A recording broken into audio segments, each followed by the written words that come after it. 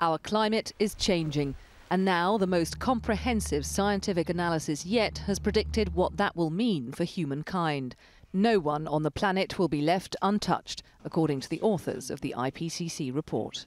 The one message that comes out very clearly is that the world has to adapt and the world has to mitigate. And the sooner we do that, the less the chances of some of the worst impacts of climate change being faced in different parts of the world. For the UK, extreme weather events are likely to prove the biggest challenge.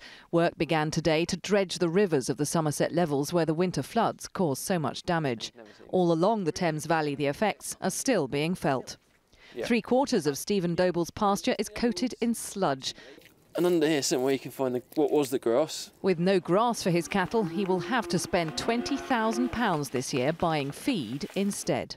No crop can grow without water. No crop can grow when it's 2 foot underwater. So there's only so much we can prepare for that. And yeah, that's all we can do really. And only so much money you can put aside for those years. Yeah. With the Thames flood barrier as the backdrop to his message, the Energy Secretary said today the UK must take early action, investing in ways to lessen the impact of climate change. I think everyone should be worried about the impact of climate change. It's going to cost our country and the world a huge amount if we don't act in terms of human health, in terms of food security, higher food prices, in terms of the overall impact on the economy.